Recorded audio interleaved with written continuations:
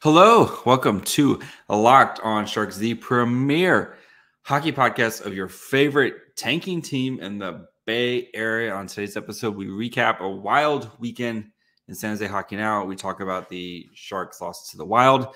We talk about and then we're going to talk about the Barracuda, their push for the playoffs. So all that and more on today's episode of Locked On Sharks. You're Locked On Sharks, your daily podcast on the San Jose Sharks. Part of the Locked On Podcast Network, your team every day.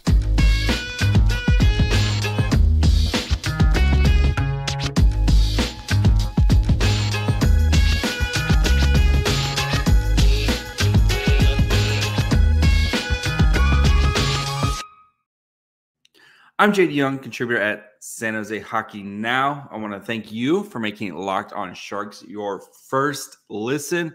We're free and available wherever you get podcasts. And of course, we cover your team every day here at Locked On Sharks.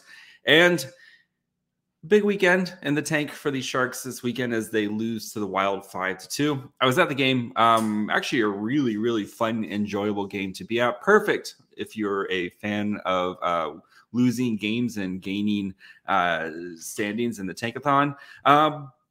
So we're going to talk about that game. We're going to talk about the Barracuda, of course, amazing Friday night, followed by a beatdown on Saturday night, and then kind of what they need to kind of do as the season ends to try to make a playoff push here, as they're currently 3 points out of a playoff push with about, a little over a month to go here. So big push for the Cuda coming up here. So let's first start out by talking about the Sharks' 5-2 loss to the Wild. The lines basically have been the same for the past couple of weeks, or basically since Eklund has joined the team. The lines have been about the same, and you keep getting basically the same results. The team looks decent at times. Actually, on Saturday night, they outplayed the Wild for many portions of the game, but Marc-Andre Fleury was the difference. And then the Sharks, as we've seen all season, right? Any sort of thing that goes wrong goes catastrophically wrong for the Sharks, and that happened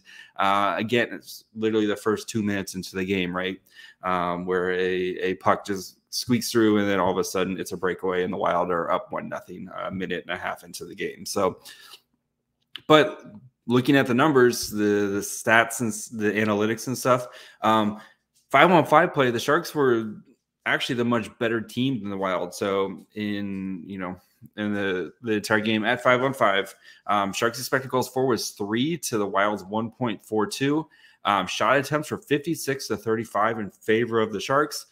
Shots for 29-18. Scoring chances 30-16. High danger chances 16-8. But the Wild scored goals at even strength, and the Sharks did not. And this is, again, when you take Timo Meier, who's really good at scoring, out of the picture. And the Sharks, they don't have just a lot of kind of pure goal scorers right now. It was good to see the power play kind of humming. They did score twice, and the power play has been very tough, especially since Timo Meier left, but Tomas Hertl's been kind of finding his groove. Logan Couture scored as well. And I did say after Timo Meier gets traded, expect Tomas Hertl to go on a bit of a heater to end the season. And what have we seen from Tomas Hertl the past couple games, right?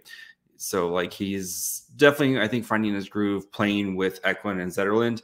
I'm still not sold on Zetterlund. I know coming over in a trade is a tough situation.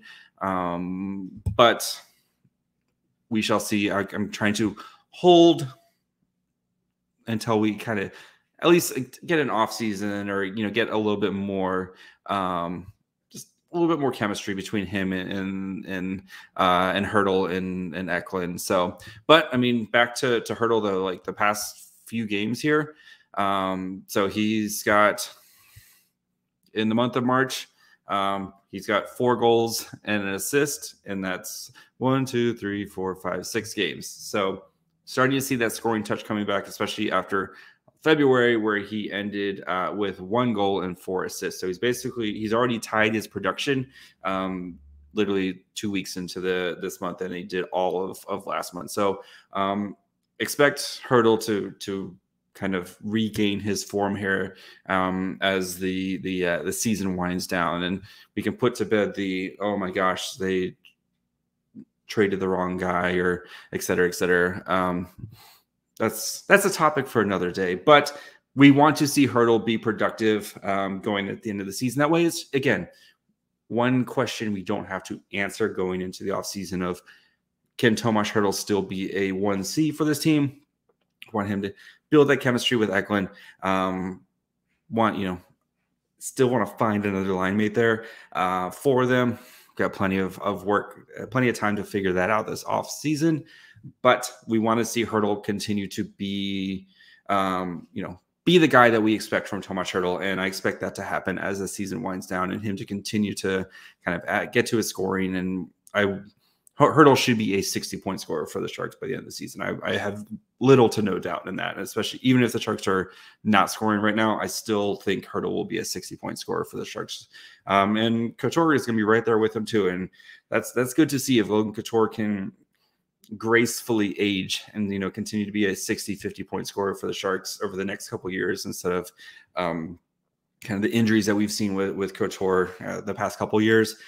Want to see him kind of gracefully age, and I think playing with Barabanov has helped a lot. So, as I've talked about a bajillion times, but before we kind of dig into the lines, look at how the lines actually looked, and then at the end of the show, we're going to talk Barracuda and their push to the playoffs.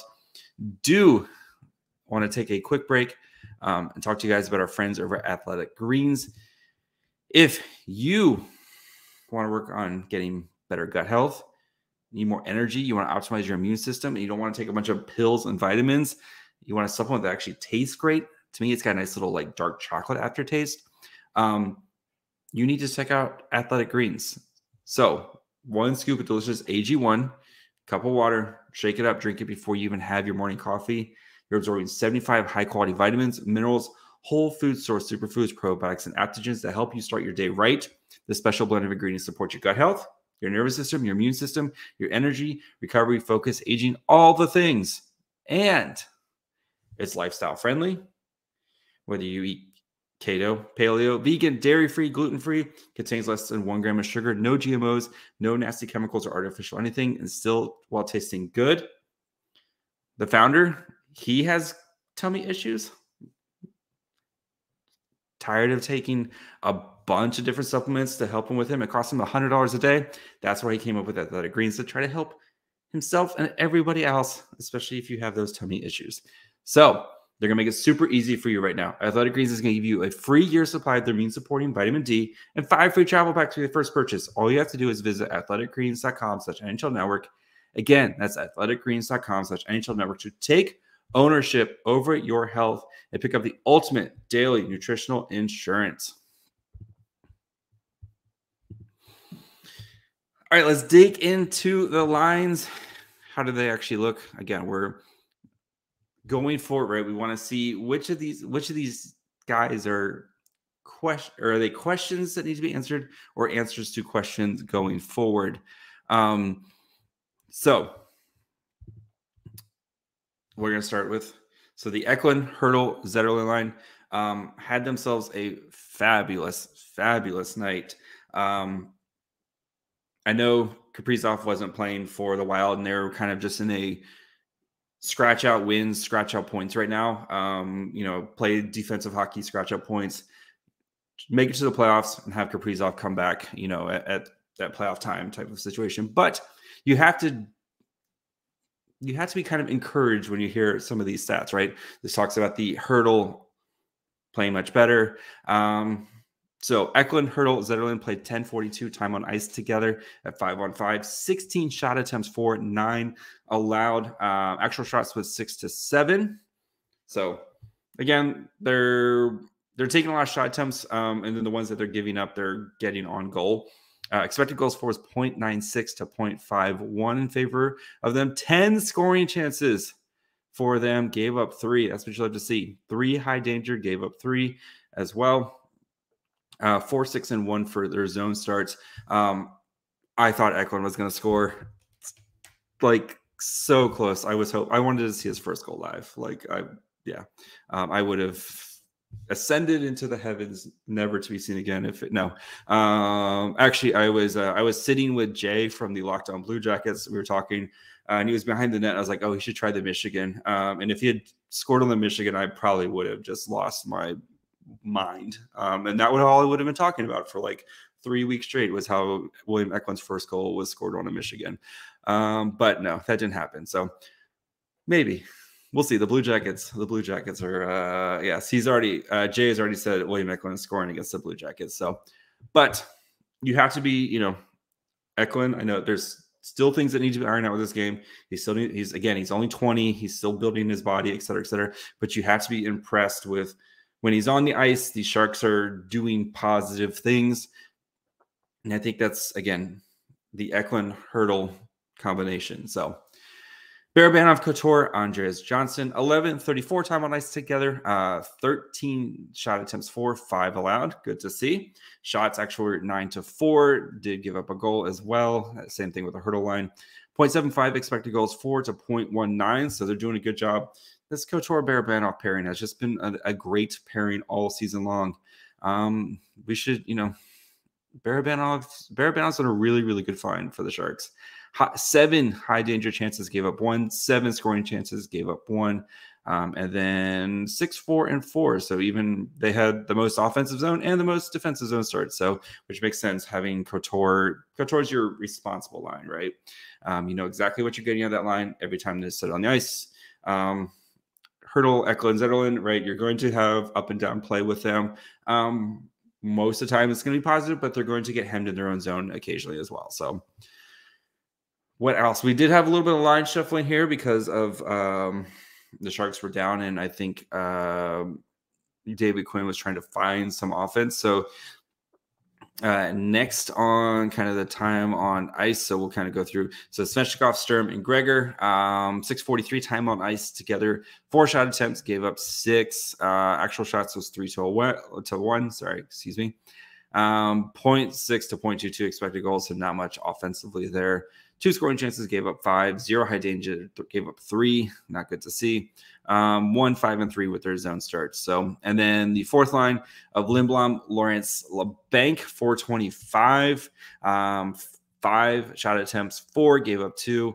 And then had 4 actual shots, gave up 0.17. So they weren't getting very good quality. They were getting shots, but just not very good quality chances. So, and then 1-0-1, they're mostly on the fly starts. So we even had an Eklund, Hertl, Barabanov for a little bit. They didn't really do 2. They had 1 shot attempt in less than 2 minutes of play. So again, I think that was Quinn trying to find some offense going forward, because they were again down 4-2 at the start of the third period after a 5-1-3 power play that the Wild scored on. So again, perfect, entertaining, right?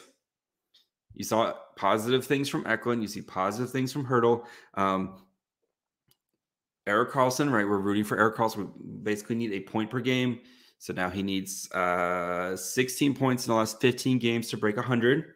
Okay, got his point. So these are the things that we are rooting for going forward, and still racking up those losses. No loser points, no more loser points. The Sharks have too many loser points. So, yeah, I mean, poor Reimer. I thought he was okay. Some of this stuff wasn't his fault. Some of the stuff was, he didn't have a good night, especially in the high danger chances. He had 8 high danger shots, and he gave up 4 goals on those. And so that's some of those, again, you want him to try to make a save there, but sometimes he's kind of put in a bad position. Yeah, that's pretty much kind of the story of this game, right? We've seen it all year long for them. So trying to focus on the positives, keep racking up those losses. Eklund do well. Want to see Zetterlund start to kind of gain some more confidence.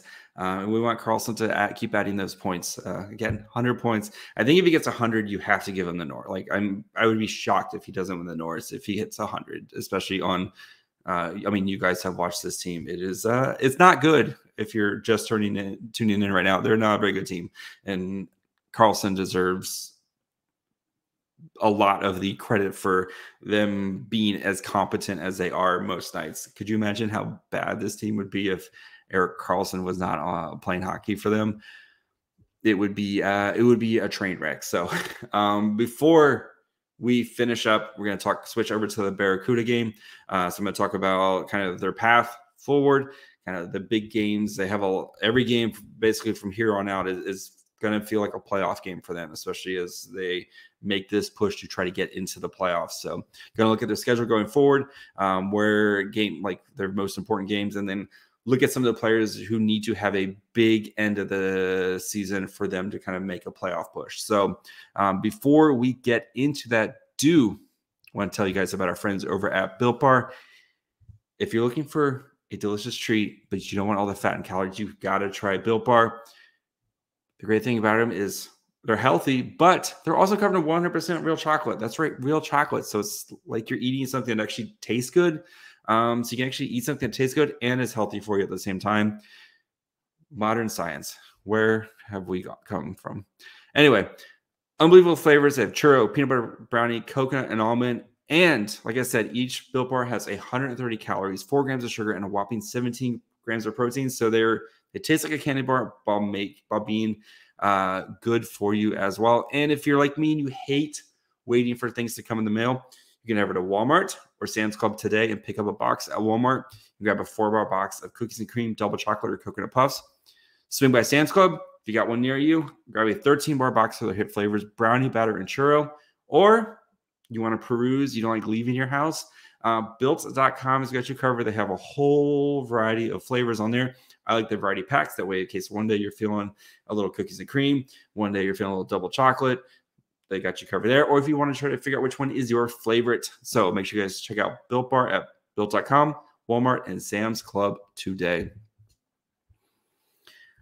All right, our beloved CUDA, a tale of two games. So Friday night, great game from the Barracuda. Jeff VL, Liz, you were right. I apologize. Jeff VL with the Natty Hattie as a Barracuda win 4-0. And then as we kind of seen with the Barracuda all season, right, you kind of feel like they're starting to gain some momentum. And then the next day they get absolutely smacked by Bakersfield at 6-2. So, but I mean, right now, looking at the standings, right now, nobody else is play. Everybody's final. Okay, just want to double check, make sure we're all good. So in the Pacific Division right now, Calgary has clinched their spot right now. They're first in the division at 87 points. A reminder, the top 7 in the Pacific get in. So they're in. Coachella is second with 82. Abbotsford is 71 points at third. Colorado, 67 points. Reign, 65. Bakersfield, 58. Tucson, 56. And the CUDA at 53 with Henderson, 49 points. So Barracuda, they have some work to do here. They do have a game in hand on Tucson, and they've played the same amount of games as Bakersfield. So those are kind of the two teams that you're looking at. Tucson is probably going to be the easier one between the two. So for the CUDA going forward, their schedule here, right? They got Henderson. You need to win that. You have to win. Any team below you have to win. So they have one game versus Henderson, and then they have a game versus the Gulls in April, and that's pretty much it. Everybody else is kind of above them in the standings. So you got to win that game. You have that is a must-win game. It's a Wednesday morning game. I think it's school day or whatever. So like you got to come out and you got to take care of business that day.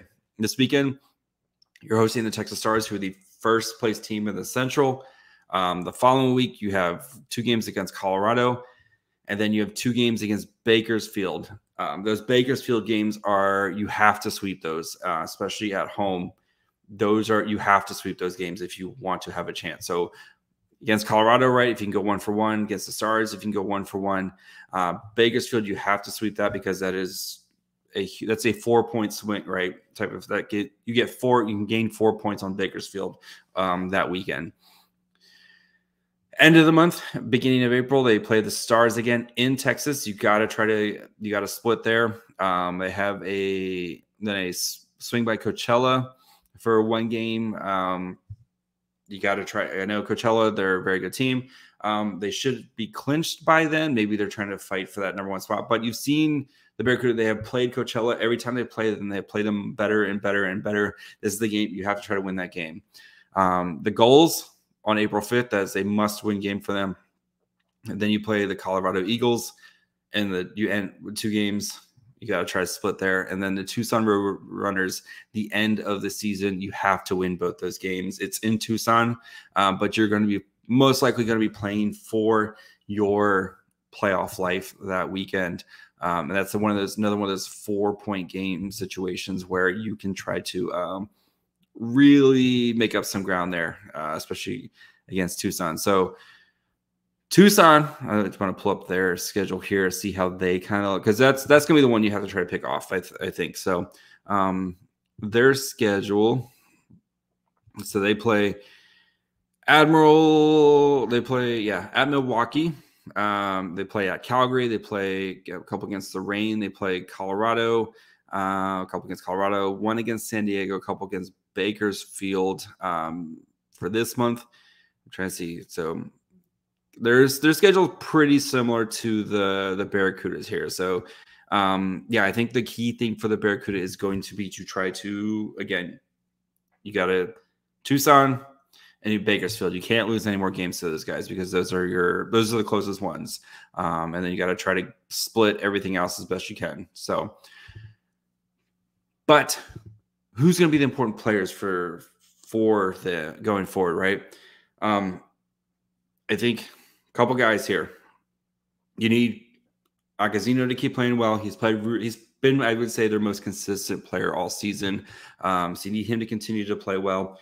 And then you're going to need someone to step up. Like Jeffrey Viel has really come on as like, if he can end the season, I don't expect a hat trick every game, but if we can see Jeffrey Viel continue to add more of that secondary scoring, I really like Jacob Peterson's game on Friday night. I think he had 3 assists as well.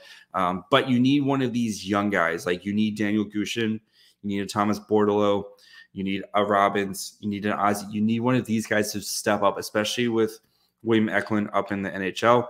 I would expect Eklund to be up there for most, if not the rest of the season. So I think the Shark season ends on the April 13th. So, and Eklund might be in Tucson that weekend to play, to finish up the season, especially if they need to win those games. You should get some reinforcements here soon. Beasted, his season is over in the SHL. Havlet, his season's over in the SHL as well.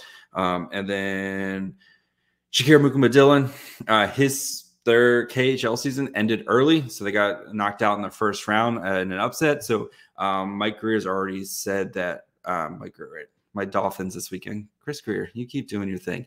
Anyway, Mike Greer's already said that he wants him over here to end the season. So I would expect Mukumadillin to be over here playing on this Barracuda team, especially right now. They need the blue line help. I like Knyzev. I like Knyzev's game so far. You can really you can see his growth.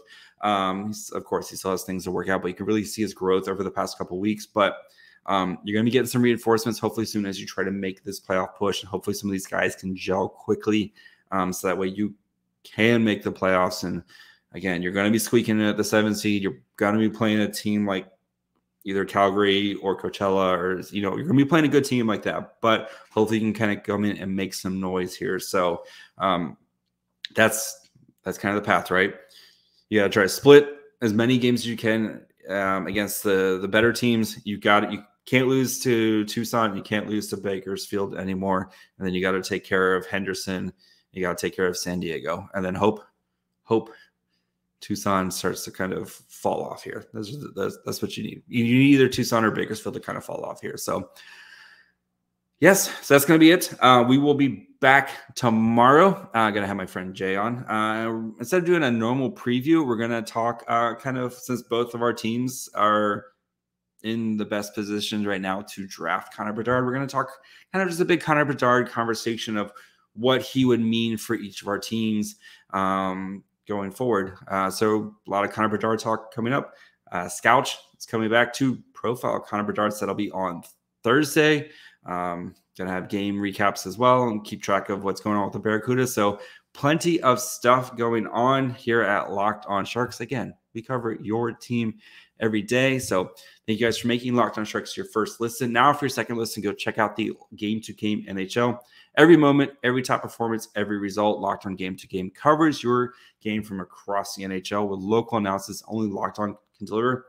Follow Game to Game on Locked On NHL wherever you get podcasts, Odyssey app, YouTube, wherever. So, and you can also follow me on Twitter at MyFryhole. Follow the show on Twitter, Facebook, Instagram at Locked On Sharks.